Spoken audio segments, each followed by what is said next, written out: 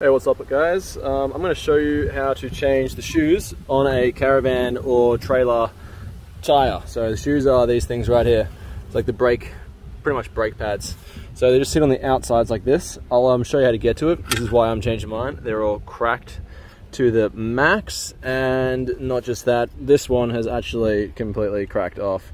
So it's because it, like Tasmania, was super steep areas, and sometimes I had to like crank the brakes up heaps, and it seems like there was a problem with this side of the Caravan, and this side of the Caravan was like 100% brake and the other side was like 0. So this side got incredibly hot, particularly this one here. It has some problems, so I'm going to replace that whole piece here. So but I'm just changing the shoes on this one. So it's generally it's a lot cheaper. For instance, this is $50 for the two, so it's 25 each. Or I think it's like $110 for this whole thing. So it's literally like half the price just to do the shoes. And if your magnet's fine, which this one's good, and the magnet on this one still seems pretty good, but I'm gonna just change the whole thing anyway. But the magnet on this is definitely still good. So I'm gonna show you how to do it. Let's crack into this. And I'm sorry that I'm always shirtless. It's really hot here in Australia. So first things first, you gotta crack this fella off. Best way to do it is get sort of like a flat blade. And you just gotta, like, I've already cracked half this off because I already took these guys out, the old ones, but you just gotta kind of go around it a little bit. So first jack off the tire, and then you just want to put that in and give it a couple of hits. Give it a couple of hits. Alright, that was really easy, but usually you'll have to knock it a little bit all the way around and make sure no dust gets in there. So yeah, you just kind of work your way around and knock it. Try not to just use a hammer like straight onto this, because you will buckle it, which I'm pretty sure I've done on one of the sides here. I just couldn't get it off, but it's yeah, just be persistent. It will come out, and it's probably about that deep, if that helps. So even if it feels like you're just hidden and nothing's happening, eventually you will get through there and it will knock it deep. Like, look at that, it's hardly in, and it gets all the way, it gets pretty deep in there. So you should be able to just keep going until it's like about that far in, and then just, yeah, work your way around, keep turning it. Eventually it'll come enough out for you to either wobble it out or it'll just pop right off, just like that. Second stage, you're gonna need some pliers, just like these ones. And this will have one of these little bits here will be bent. So this one's bent that way. So you just gotta do your best with this. It can be a bit tricky to get it perfect, but you're just gonna try to bend it straight like that. So you just gotta bend it as best you can, and then give it a bit of a knock if you have to try and get it out. This is the way I usually get it, because it's going to be crinkled a little bit, just like a little crinkled from it bending and then bending back. This is how I did it. Okay, so I put this through like that, so it's one of those, and then straight through like that, and then I can just hit that with a hammer, and it usually knocks it out a little bit at a time, and that's how I get that out. And getting it back in, just put that there and just knock it through with a hammer, or you get a new pin. I think most people usually just get new pins, but let's be honest, that's fine. It's straight enough. All right, and then so this should be on, but not like crazy tight. So you should be able to just use a pair of pliers, open that up, and it should be pretty loose, because you want it, when you're tightening these things, you want it to be like no wobble, but you can still like pretty much loose tighten it by hand. So not a lot of resistance. See, look at that, that was easy. Practically, I didn't even need a tool. I reckon I probably could have just used my hands. But yeah, see this? See, there's a bit of wobble. You want to make sure it's like, when you're putting it back together, you want it so it's not no wobble, but it's not like locked on. So yeah, there's always a little bit, and then it's just, see, that's probably a little more. See, that's perfect. There's no wobble. I don't need tools. You just put the pin straight through. This dust is going to be annoying because it's going to get all up in my grease. Check out this place I'm staying while I'm doing this. It's really beautiful. It's right on a little river. Alright, so you want to try to keep the dust and grime out of this the best you can. So I'm going to put it in that fella there. Same with this. So I'm probably going to need two hands for this, because it's pretty hard to get the tire off. Kind of got to lift it and pull it out. So I'm going to just pause it here, but you know, I could sort of do it like that. See how it kind of comes off like that? You just kind of like got to lift it and sort of wobble it off, and then it'll be off. And then this is This is like the, oh my god, it's just suctioned on there. Oh no. Yeah, make sure you don't get this shit dusty, because you do not want grime in here.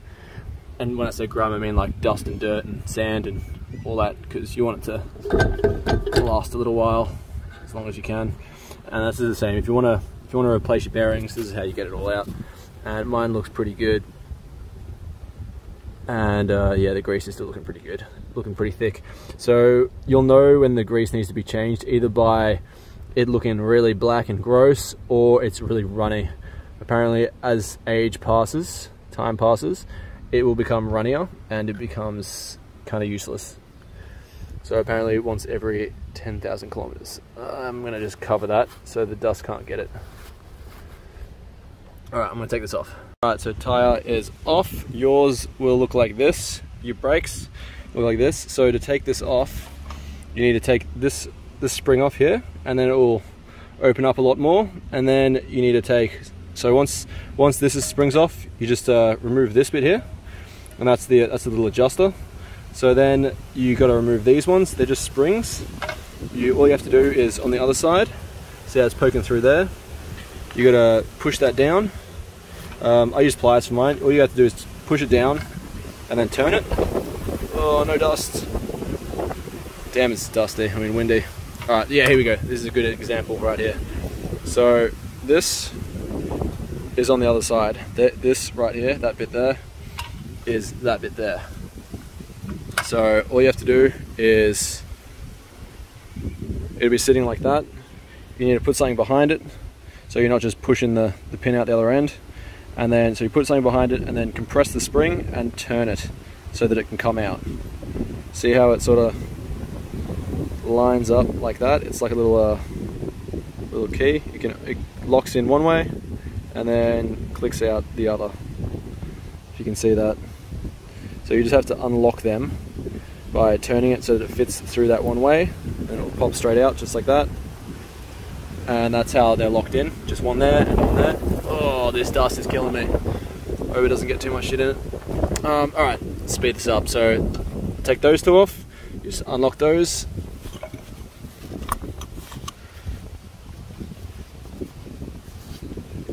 There we go. Alright, and then this spring is the next one. It should be a lot easier when this is off. They can come closer and the spring's not so tight. So then you should be able to take that off. And then this literally just sits through. That'll hook in like that, and then that will go through there, up to there. So it'll just hook like that when you're pushing it through there. Alright, so I just finished putting it back on, the new shoes on. So best way to do it is, so say that like this, you know, I'm going to do it in reverse, because you obviously got to take your shoes off first, the broken ones. So you take these off. So you probably want to wind that out all the way. This off first, so just pull that up and take that off. It will be easiest if you have some pliers or something. There we go. Alright, so that comes off. And then you can move these up and down. So the next thing is take this off, because you can't really move them unless this comes off. So you just put your finger behind, and then you can just push that against that.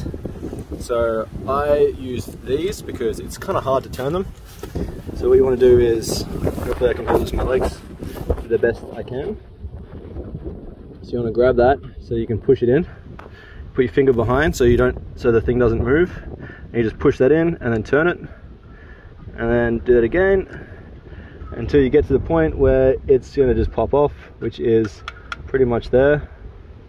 Where are ya? There it is. Where are ya?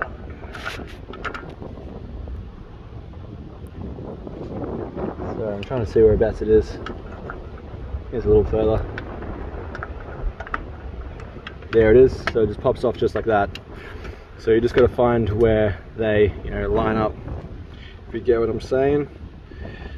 And I'll just put that back in because I'm putting the new ones on, not taking them off. Alright, so once they're off, you just have to take this big spring off, which is going to be a lot easier when these bottom parts are off. So yeah, you just take this bit off just like that, and then when these two are off, that'll really come in. So you can just like, you can pretty much overlap these two at the bottom. So that's really in, and then that won't be so hard to take off. Maybe use pliers if you need. I actually didn't really need to. I could just pull that straight off because they were overlapped. And then this is literally just sitting in there.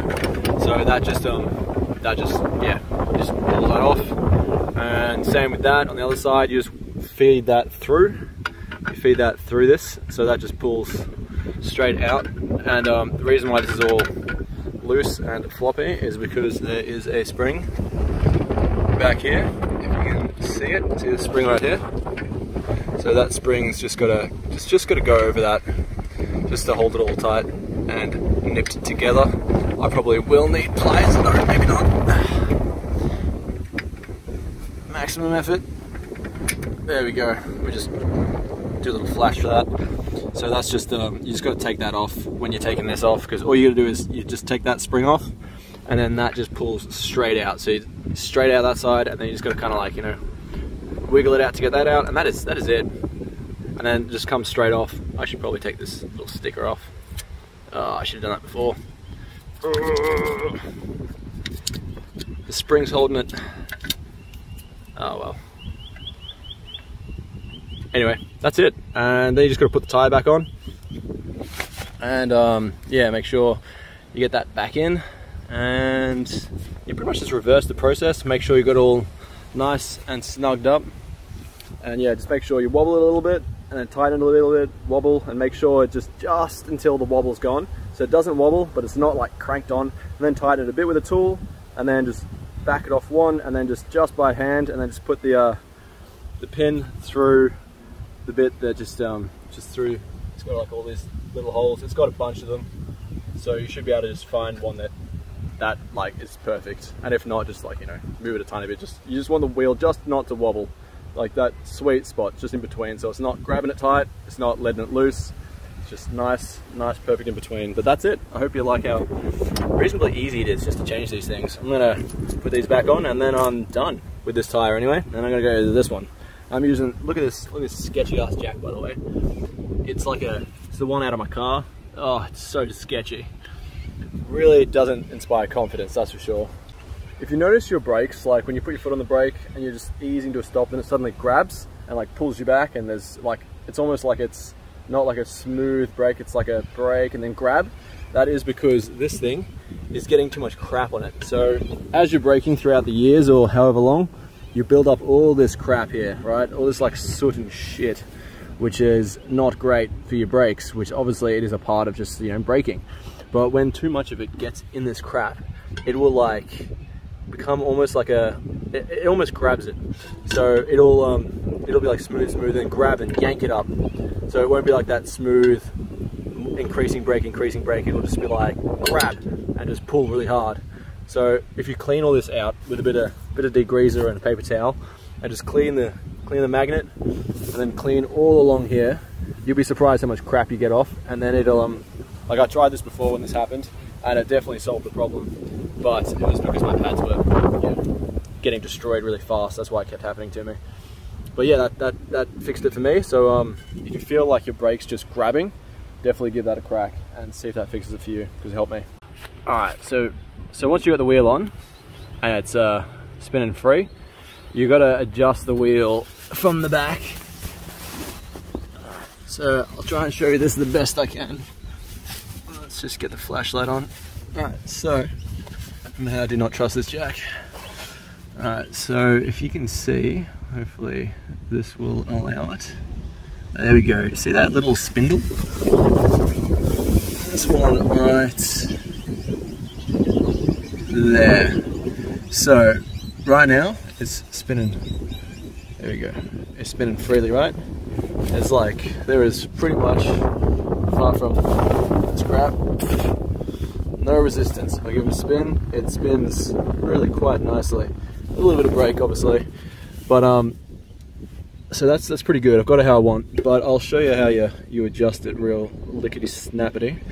So what you want to do, if you want to tighten it, which you probably have to at the start, you want to put the screwdriver in and then like push that up with the screwdriver. Alright, so if I'm pushing it up, this is so dodgy with one hand. holding the camera. Alright, yeah, let's get that a couple more just to prove my point. There's a little bit of delay with the camera and what I'm doing. It's really hard looking through the camera. Alright, so now I've done that a little bit. That's probably enough to make a difference. Look at this, now I can't even spin it. If I pull it, yeah, nothing. Pretty much immediately stops. So that will give you very, very hot brakes and probably damage them to the point where they start smoking if you're continually going. So you want to kind of get it to that point, I guess, or maybe a little bit less. Or, you know, just when you start feeling that resistance, and then you want to back it off, if I can. By the way, if you can get a bigger screwdriver, like a flatter one, it'll make this a lot easier. I was trying to use a knife before, but it doesn't work ideally if you're bending the knife, because you also got to fight against that spring that's pushing against it a little bit. Oh, come on. Alright, so I'll see if that's good now. So that's better. It's spinning, but it's still got resistance. So you pretty much want to make it so it feels like it was before for me. So that it's where are we? So that it's coasting freely, but you're so close to that like resistance, because you want it to be almost touching. So when you do brake, it's just, it only has to move a little bit, so it doesn't have to like shock the system, if you know what I mean. And if it feels like it's here you go. If it feels like it's kind of just grabbing, oh, so that is nice. I might even touch it up a couple more, because you can see there is no resistance there. So I might make it so there's just a little bit of resistance, and then when there's a little bit of resistance, you just grab the handbrake. So this right here is the connection to the handbrake at the front when you have those cables coming up. Kind of like this one, if I can zoom in nicely on it. There we go, see how there's cable, that metal cable coming to it? So when you pull the handbrake, it just pulls that.